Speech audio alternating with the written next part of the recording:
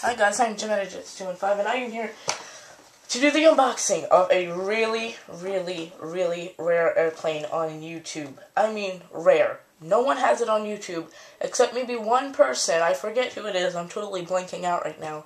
But he has this plane, not an unboxing video, just an airport video. I forget. I'm sorry if you're watching this, but here it is. Can't find it on anyone. It's very unannounced. This plane, it really has nothing, like, I can't pronounce, say. No one really has it, and it's really unannounced. No one really knows about this plane. But on Waffle Collectibles, I found it a long time ago, about a month ago, on February 6th. So, they had it then, but they don't have it now, which is the UPS md11. McDonnell Douglas md11. Now, the funny thing is that it did come on FedEx, because that was the cheapest, other than USPS or UPS, which was kind of more expensive. But let's start. Now, this is in the big box, which is kind of surprising, because I didn't really think that it would be in the big box, but comes with a free stand like all UPS models do. I am so excited for this. This is the only unboxing of the UPS md11 on YouTube, so.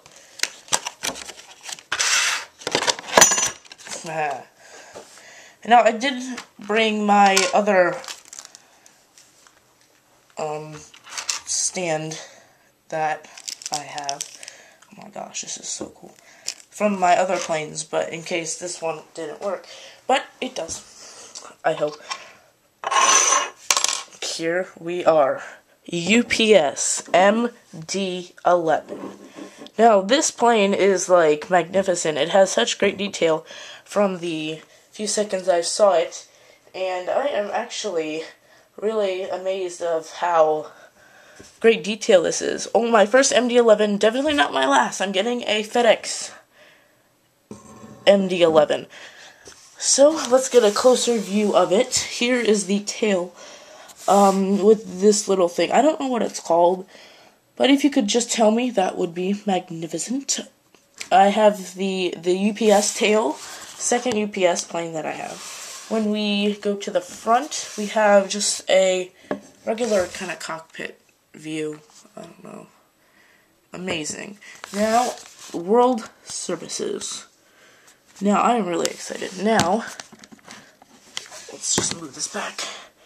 It's pretty cool. Of course, all md11s have the bottom landing gear and the regular, these landing gears, the main landing gear. Man, it's actually, like, kind of greasy, like new. Pretty cool. Now, the registration of it is, let's see.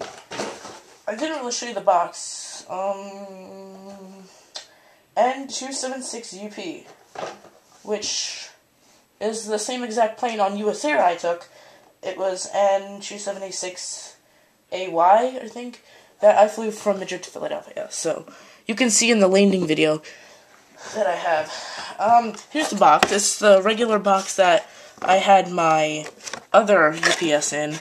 It's pretty cool. Not my last UPS, hopefully. And on the back, it just says UPS. So, let's put it on the new stand that I have. For some reason, my Virgin Atlantic one doesn't really fit on the stand, so.